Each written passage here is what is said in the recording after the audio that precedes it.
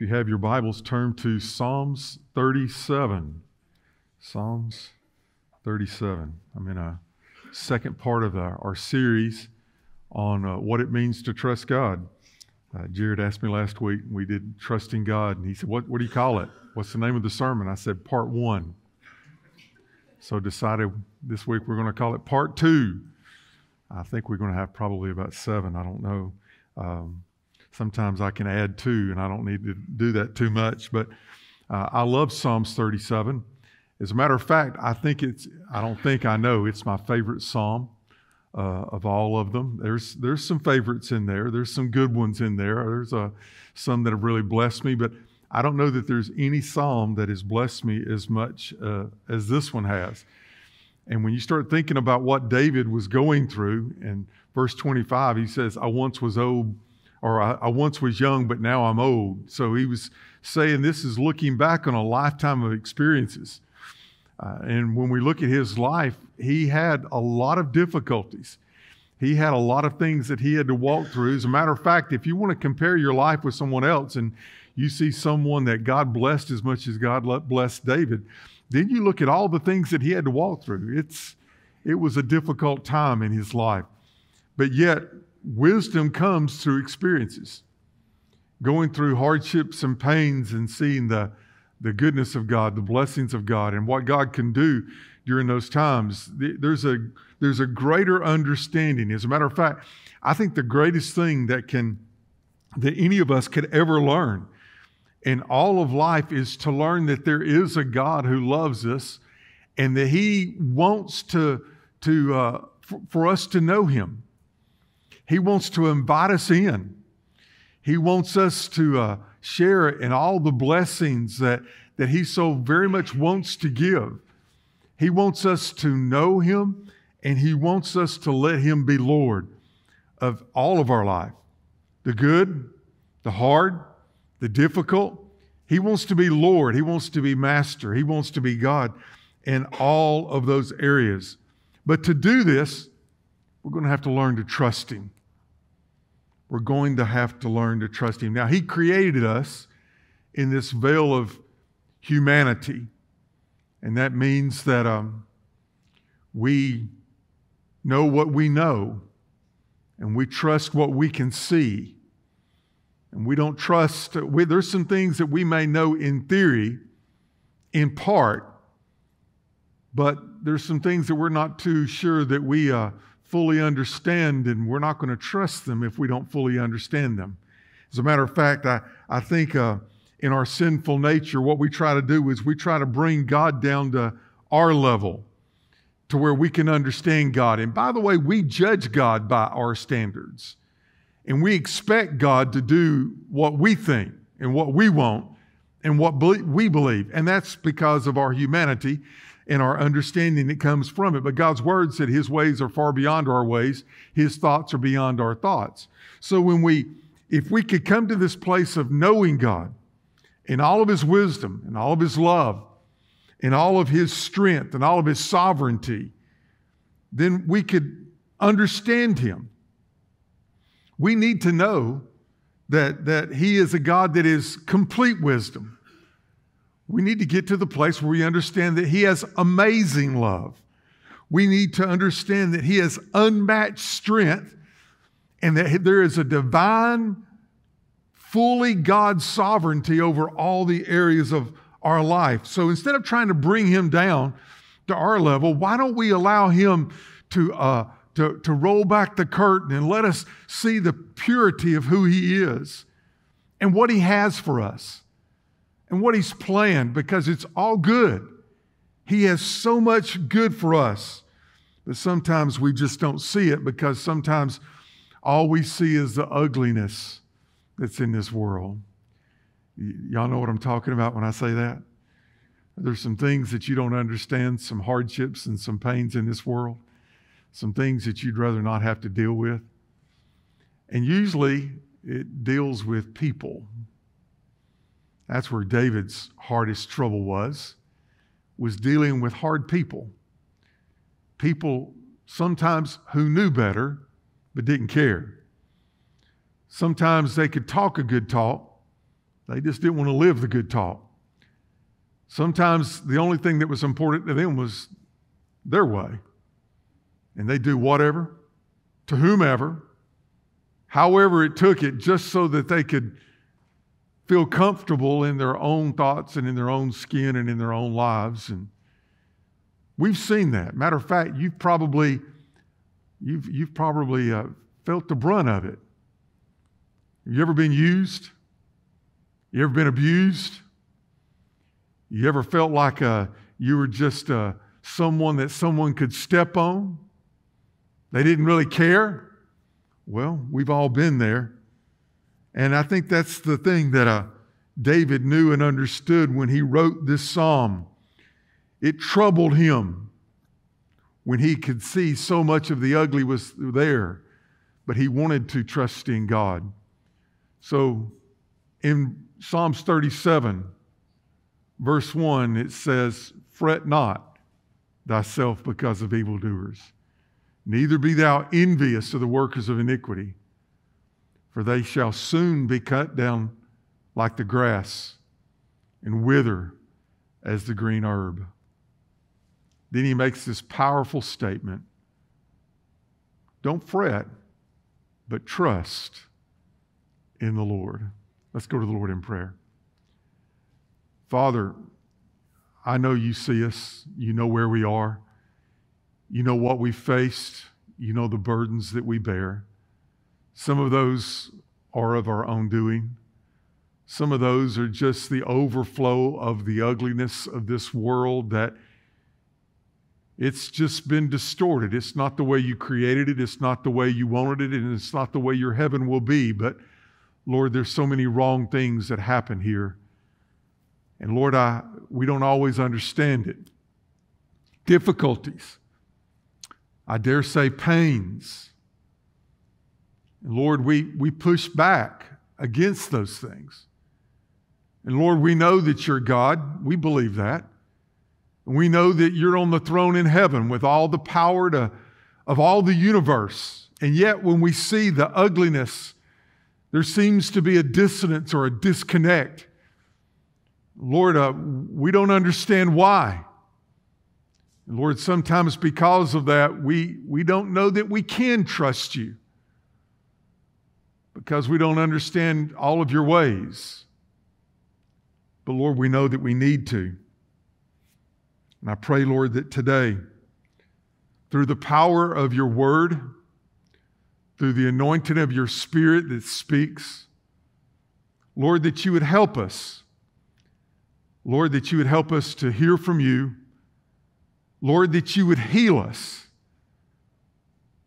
and show us your ways. And Father, be loving, be kind, be patient, and be tender. But Jesus be Jesus. In your name I pray. Amen. David spent a lot of time when he was young. As a pre-teenager and as a young teenager, he spent a lot of time out in the fields tending the sheep. He probably wanted to do it. It was probably one of those things that when he was a young person, he was kind of drawn to, and he probably asked his father Jesse if he could do that, and it seemed that was one of the things that he was drawn to, and be out there to care for them. Now that was a tough job. It didn't really matter the weather, you had to be there. It didn't really matter if it was daylight or dark, you had to be there. They needed someone to take care of them because they were dumb, they were stupid, they were ignorant, and they could not take care of themselves. Kind of like pastoring the church. And yet, he learned that in those times that there was a great God that was there. When I was thinking about when I went to seminary, I went to a class called Christian Theology. And in the very first class, in the first 10 minutes of the class, the professor gave us the book that we would be studying, and it was called Christian Theology. It was written by a man by the name of Fisher Humphreys.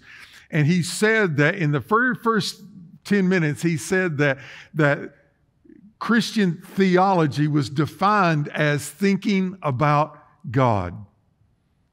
When you're thinking about God, when you're thinking about who He is, when you see the nature that is out there, when you see how the butterflies float around, how the hummingbirds can just stop and flutter their wings, and you see the beauty of the flowers, and you feel the cool breeze as it comes across your face. And when you go out at night and you see the stars and you're amazed by all the awesomeness of all the wonder of the creation of God, and you know that He's there, and you begin thinking about God and all of His love and all of His kindness, you're actually being a theologian.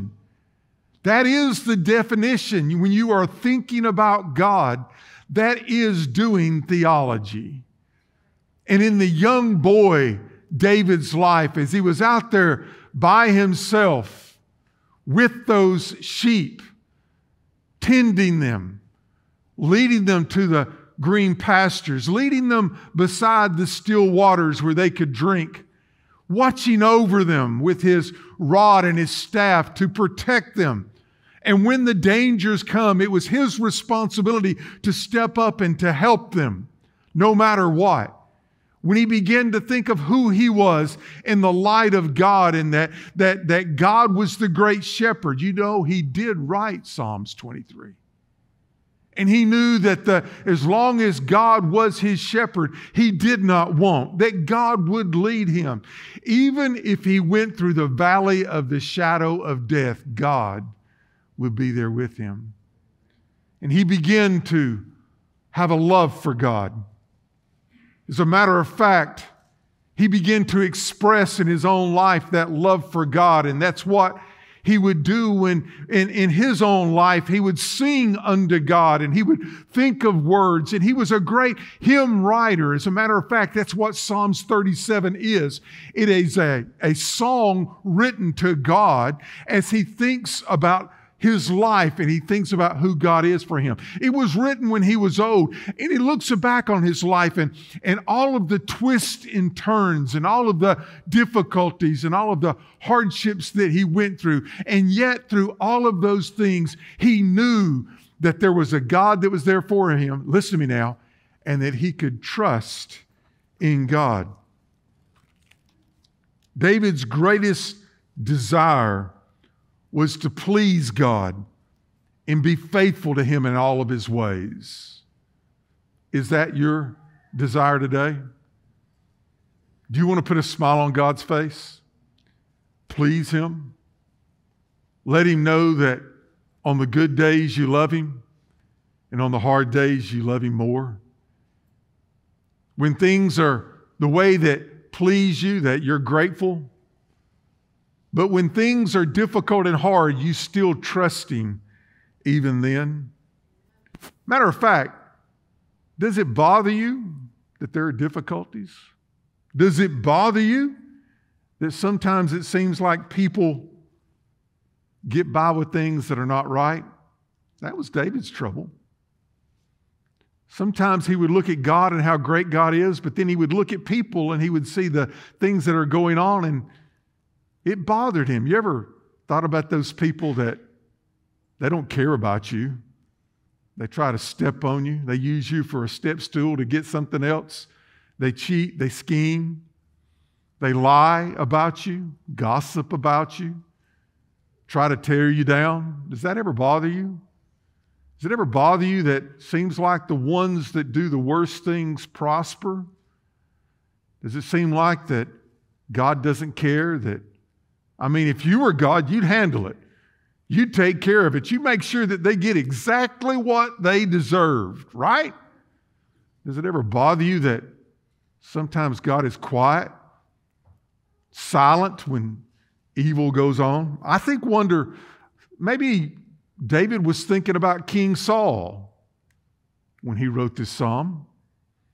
When he was the young boy that was out in the fields, King Saul was on the throne, even though Samuel had come and anointed him as the king. He wasn't on the throne. He was still out there dealing with the dumb sheep. And the anointing of God left King Saul, and a bothersome spirit came upon him. Matter of fact, someone said, I know this young boy by the name of David, and he plays an instrument well, he sings well. Maybe we can get him to come into the king when he is bothered by this troublesome spirit. And they called David, and he did that.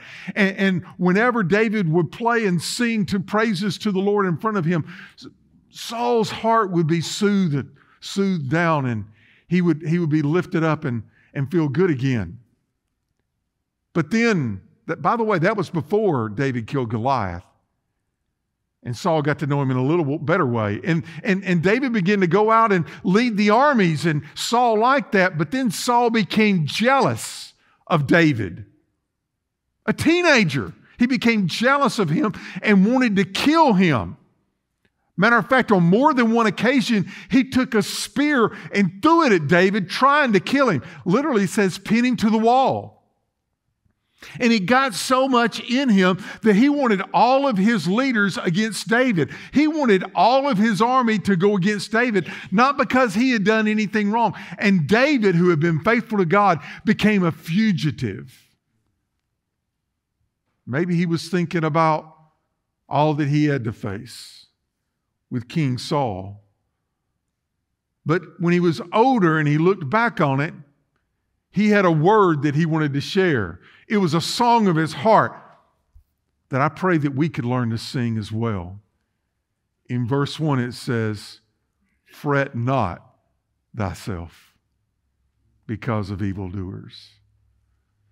That word fret's not a word that we use a lot. Y'all use that word in your everyday. I mean, when was the last time you looked at someone and said, oh, I've been fretting all morning long?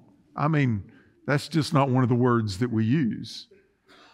But we kind of know what it means, don't we? The root word is a word that means to burn. Now, did y'all know that y'all have a pilot light that's lit inside of all of y'all? Y'all know what I'm talking about with a pilot light? If you've got a water heater at home, there's a little pilot light that is there. And when it needs to, it pours the gas to it and the air to it, and that little bitty flame will kick up, and it will just get that water to boiling. Or you may have it in your heater in your house, and it's cold, and you turn on the heat, and that little pilot light will flame up, and then all of a sudden you feel all the heat going through the house. Did y'all know that y'all have one of those little pilot lights that's in you?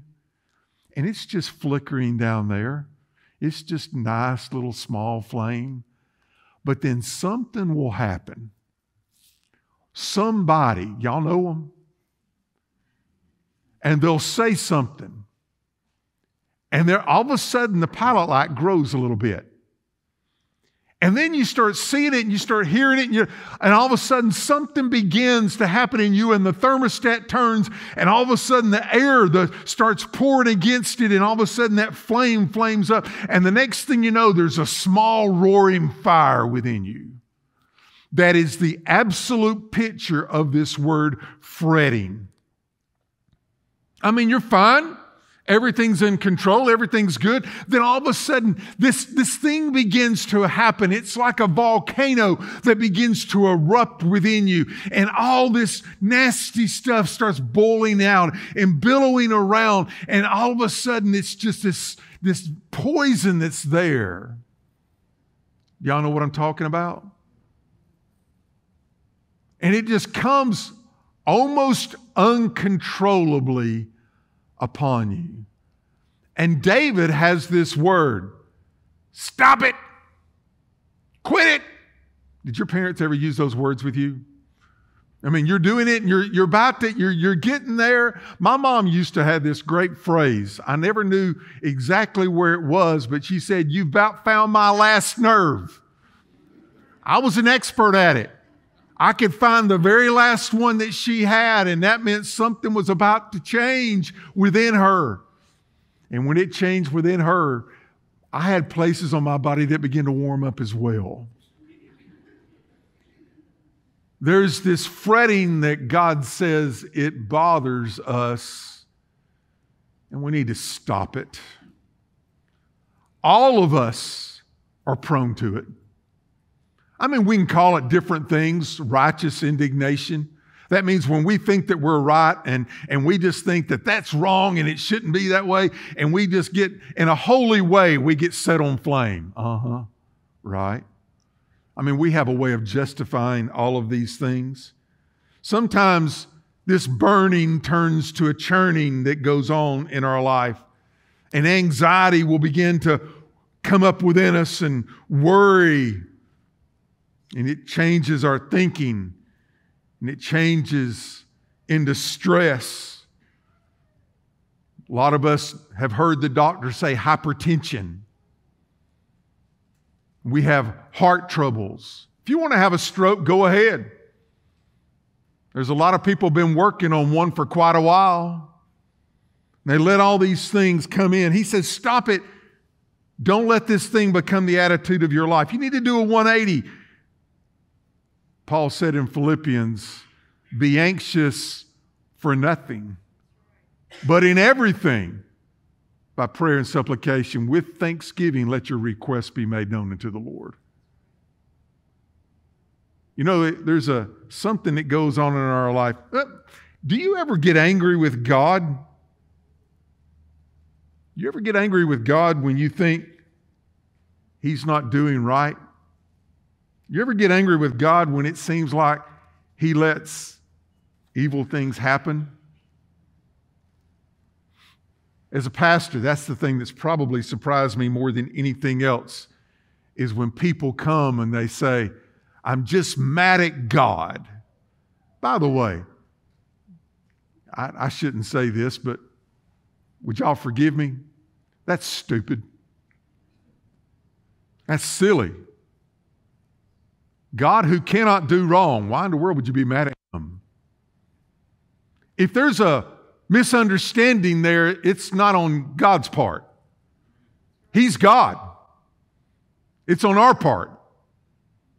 And just because His ways are beyond our ways and His thoughts are beyond our thoughts, that doesn't mean it's His fault. And what good does it do to get mad at God? But yet, so often we do because we're trying to bring God down to our level. Let me just share a few quick things for you. Number one, don't ever prejudge God's reaction to things.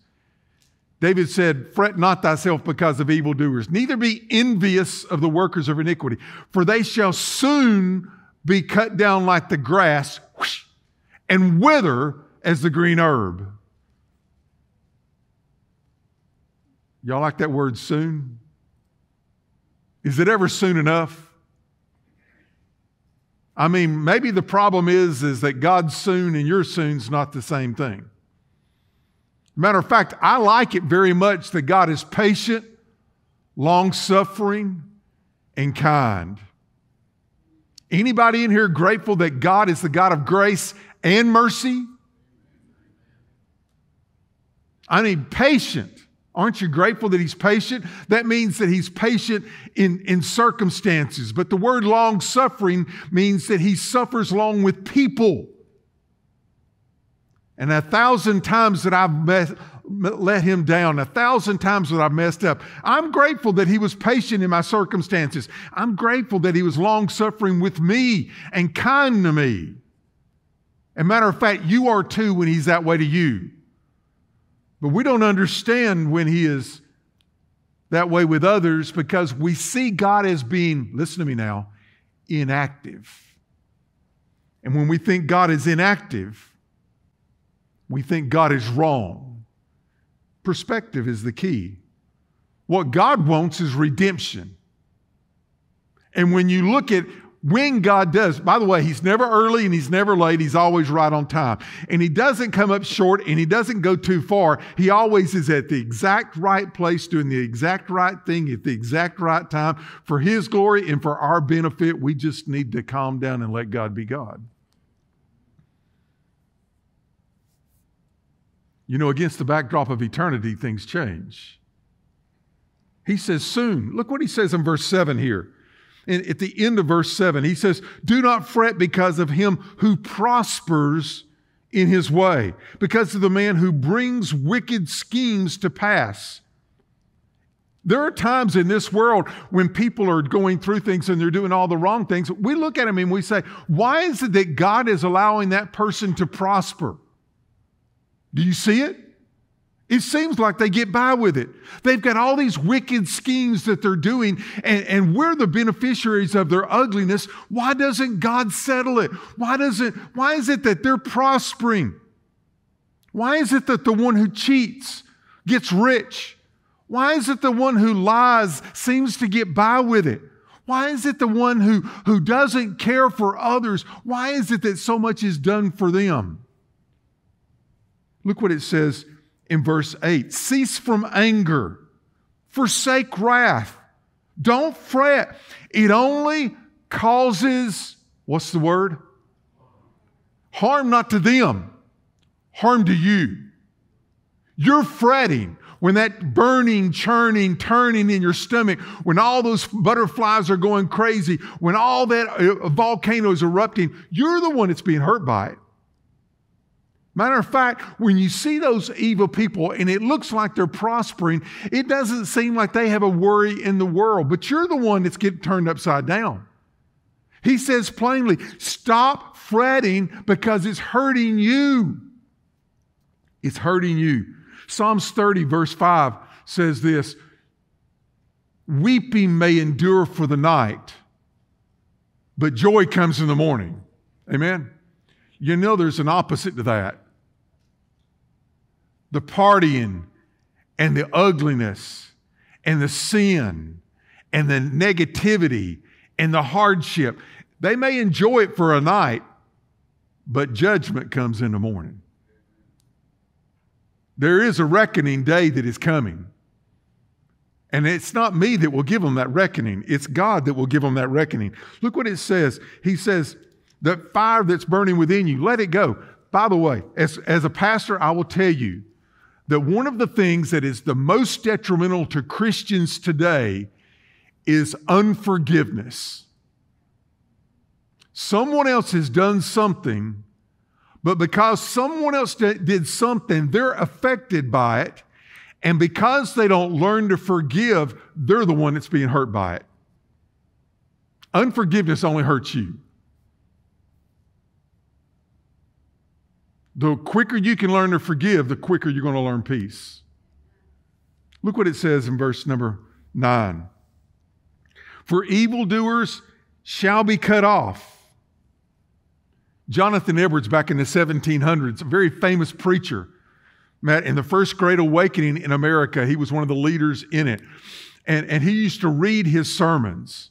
They said he had a big long nose and he would put his glasses on the end of his nose and he would read his sermons. And people, there was so much of an anointing upon it, people would quake. They would literally shake. And one of his sermons that he was so popular for preaching was called Sinners in the Hands of an Angry God. And it was like God was holding the string and a sinner was holding onto that string, and the fire of hell, eternity, all the negativity of hell forever and ever and ever was right there. And they were just holding on by a string. And here's the thing. God so much wanted to reach his hand down and rescue that sinner and keep them from the pits of hell. But as they dangled there on it, there was a day, as it says in verse 9, that they would be cut off. And literally, Jonathan Edwards say, God would take his scissors and so cut that thread, and they would fall into an eternity, separated from God and his love forever. Look what it says there in verse 9. For evildoers shall be, not might be. If they hold on to that evil, they shall be cut off. Look what it says in verse 10. For yet a little while, once again, it's a perspective. In a moment, the wicked shall be no more. Indeed, you will look carefully for his place, but it shall be no more. He's gone. It doesn't look like that sometimes. As a matter of fact, sometimes it looks like the wicked, that they're taken to the victory place and they're put up on a podium where they can receive all the victories from their sin and their evil. But then it's like God walks up and arrests them and binds their hands and leads them away. It may look good when they're getting all the accolades of all of their evil works. But understand that God says they'll be cut off. And by the way, you won't even, you'll look for them, but you can't find them. They may win in this world, or it may look like they win in this world. But you'll say, where are they? They're gone. I don't even know where they're at. Look what it says in verse 12. The wicked plots against the just, gnashes at him with his teeth. Boy, that's graphic, isn't it? The Lord laughs at him, for he sees that his day is coming. I mean, we can see it when the wicked are out there and how evil they are, and it looks like they're just chewing us up and spitting us out. God looks at it and says, you think you're so smart? He laughs at that. When Satan, Lucifer, by the way, Ezekiel said that when God created Lucifer, he was full of wisdom and beauty. It doesn't mean he was the most beautiful. It doesn't mean that he had all wisdom, but he was full of wisdom and beauty. And Satan thought he was as good as God. And my goodness, we think sometimes when we look at this world, we say, doesn't it look like Satan's winning? He's defeated. He's on a downward spiral. And to compare, though God gave him great blessing and wisdom, understand this, to compare that with Almighty God is like comparing day and night. Totally 180 difference. God looks at their wisdom and he laughs at it. You think you know so very much. You know. Look at verse number 14. The wicked have drawn their sword. They've bent their bow to cast down the poor and needy, to slay those who are of upright conduct. I mean, they're pulling their sword out because they want to hurt you. They're bending back their bow because they want to shoot their arrows through you. But look what he says in the next verse. He said, their sword shall enter their own heart. They may draw their sword to hurt you, but it's only going to hurt them. They may bend their bow back to bring harm to you, but their bow will break. Our God will not let anything come against you. Corinthians, Paul said, no weapon formed against you shall prosper. Evil has been defeated. Jesus won. He is alive. He is on the throne. He hears your prayers. He is preparing a place for you. He said that while you're on this earth, He will never leave you. He will never forsake you. You're never going to be short as long as you have a hold of the Almighty. Don't prejudge it. Don't misunderstand God. It harms you when you try to bring God down to your level. Learn from Him. Experience God. See His ways. David is looking back on it and he's like, maybe I didn't follow you. Maybe I sinned with Bathsheba and I killed her husband. But Lord, even though I was so wretched when I did that, You still loved me.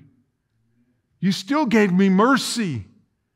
You still redeemed me with an everlasting love.